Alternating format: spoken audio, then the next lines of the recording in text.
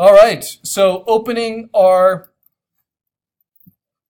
art pieces for exercise 2. If you left your files up on the computer screen, they get put into documents, right? And the document you need to find is your PSD file. You're going to open that up. The other extra step we're going to take today is you also want to open up, just by double-clicking on your reference image, Mac's default image viewer, which is a program called Preview. And you're just going to open up your reference in Preview, make it pretty small, and put it in the corner of your screen. And we'll come back to that a little later for some final decisions. All right, so we've set up our vector shape tools. This is the requirement for this project. By the end of it, you're going to turn off both reference layers so that all we see are your vector shape layers. All these shapes that you've made. And they should always stay as shape layers with that little icon in them. That allows them to be resized without losing any quality. But you're also going to upload this image, your reference image, into PhotoBucket. So we see the composition that you're trying to approximate. So I have a very loose approximation. This is basically as minimal as I can go. So let's add a few more. I squint. What do I need? I need a little detail here. So I might work pretty quickly. Just do a dark shadow. Pick the color. And then I can just duplicate that, Command J, Command T to rotate it. All the skills we used for the cartoon jumble can come into play here. I can stretch it out. If I want to do Command plus, I can zoom in. And then use click inside and transform it into place. Right? I can even right click and distort because this shadow is at a slight angle, and then hit return. Then I can do that with the one behind it too, Command T. I can rotate it slightly to put it in perspective. I can right click and skew and bring one corner in, the other corner out. Bring it down. If I'm ever unclear about what these shapes are doing, if you get this to turn a live shape into a regular path because you've transformed it, you've changed it from the solid rectangle in my case to a weirder rhombus kind of shape, you can click Don't Show Again. Because all that matters is that it stays a vector path, whether it's a true shape or not.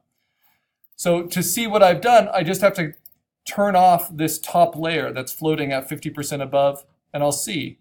And then if I want the blue not to be outlined, I can just click on a non-vector layer. So that helps a little bit, but obviously we need something. We need the highlight there. So what I can do is I can just duplicate each of these. Command J, use the move tool, move it up. I can even use the arrows to nudge it into place, right?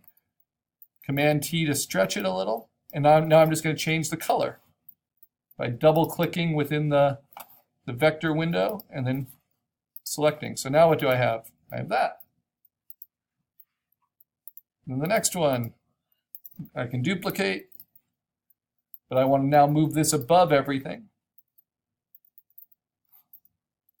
Move tool. Move the little crossbar there, Command T, stretch it out. Do they need to be perfect? Definitely not. This is about getting exposed to vector shapes in an easier way. And then color, steal it from what I've done.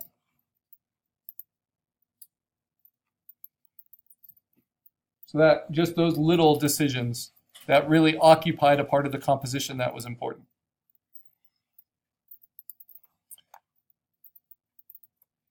Some other big areas, maybe the shadow under the bed. This is another good place for warping a rectangle or transforming one. Skew allows you to move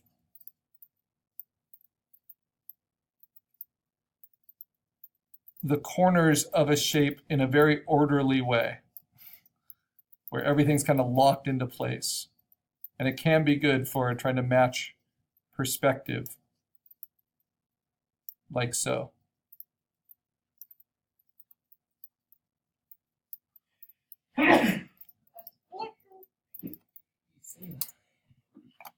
The difference between skew and distort is distort lets you kind of move a corner anywhere you want. It doesn't lock it based on the other corners. So it's a subtle difference.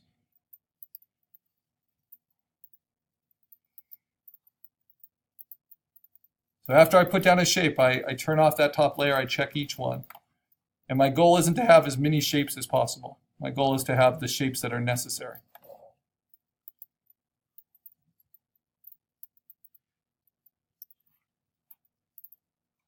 Now I can tackle things like the hamburger. And I'm going to right-click inside, or Command-T, right-click inside. Now let's try distort and see what this does. See, that drags down multiple corners, right? It's more free-floating. You can go either way with how you're moving the corners. And sometimes that can be helpful. You can also use warp along with distort or skew, which kind of puts it in perspective to get what you want.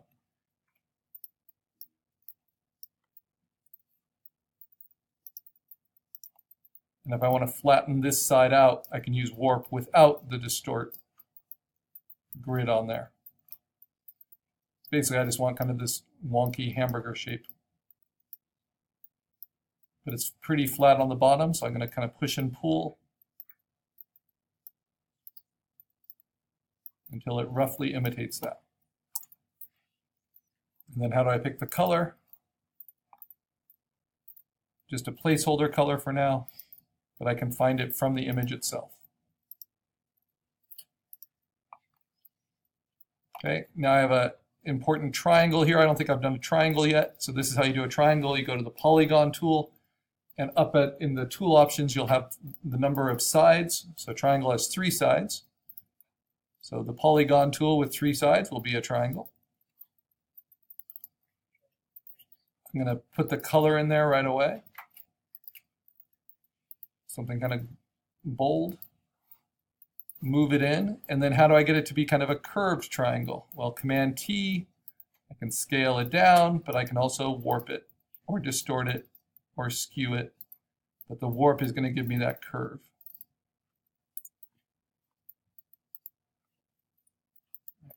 But if that shape gets too fussy, then it's going to distract. But that's okay, because I'm going to cover it up with a nice red rectangle now.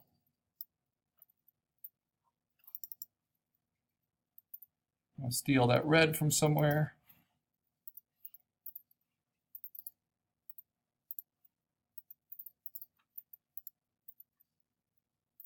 And then I can soften that by warping it.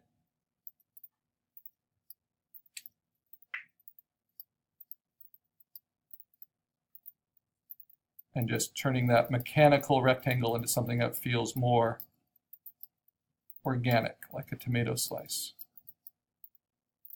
By grabbing these anchor points, moving them around. Does not need to be perfect, just needs to suggest the composition. What about the big hamburger patty? Well, I'll do it the exact same way. But choose a brown instead.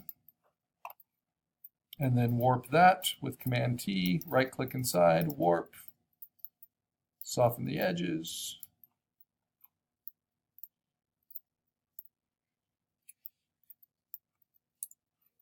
But there's an issue, right? So remember, it's just like cutting out paper, construction paper. but it matters what gets layered on top of what. So I want to teach you a shortcut. To drag this hamburger patty underneath the cheese triangle, I could just grab the layer, pull it down. But there's a shortcut that's really helpful, especially as you build up more and more layers. Just like you use Command plus to zoom in, Command minus to zoom out, and Command 0 to fit it all on the screen, right underneath Command plus and minus, you have Command left bracket, which will move your layers down through. So whatever layer is selected, you can move it down through the layers. And then Command right bracket, which is right underneath Command plus, will move something up above the layers. So for instance, if I have my auto select layer turned on and I click on this, it will automatically select that rectangle. And then I can use Command left bracket to move that down through the layers, or Command right bracket to move it up until everything kind of sits right. If I want to change the color, remember, you just double click on the window and I'm going to make that burger a little bit darker. Okay, now go back. Now, because I already have lettuce, tomato, and hamburger already designed, I'm just going to duplicate and move them down. And when I want to duplicate multiples, I can actually hold down Command and select multiple layers. And then I can hit Command J, and it will make a copy of each of those. So it made like a little copy of those 3 layers as a sandwich on top. And now with all 3 of them selected, I can just move them all together, just to be a little bit more efficient. Now, just because I can move them together doesn't mean they're in the right shape, so they're still separate layers. So I'm going to take that cheese, for instance, and move it individually and transform it. And if I need to, kind of skew it, distort it to better fit that composition. Same thing with the hamburger patty. It needs to be a little taller in this instance. Actually, it shows me that this one needs to be a little bit higher. And then the tomato.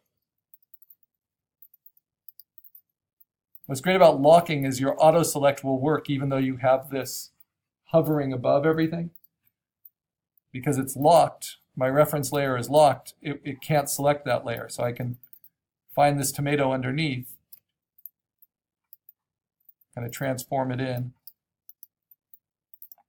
and bend the top up a little bit without too much work, without having to choose new colors or anything. I'm getting my hamburger shapes, right? But it's not about copying details, it's about the composition. So what am I missing? I'm missing these little organic shapes that are breaking out of the glow. So for that, I'll use the custom shape tool. And I like the funky cloud.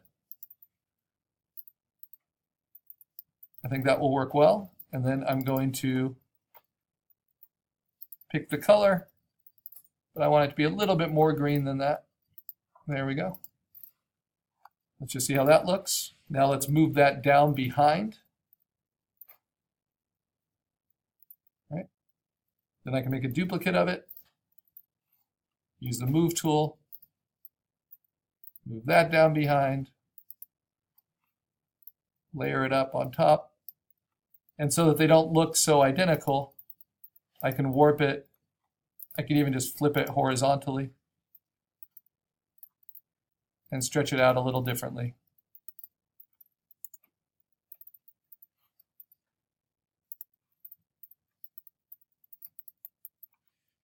And customize all these things.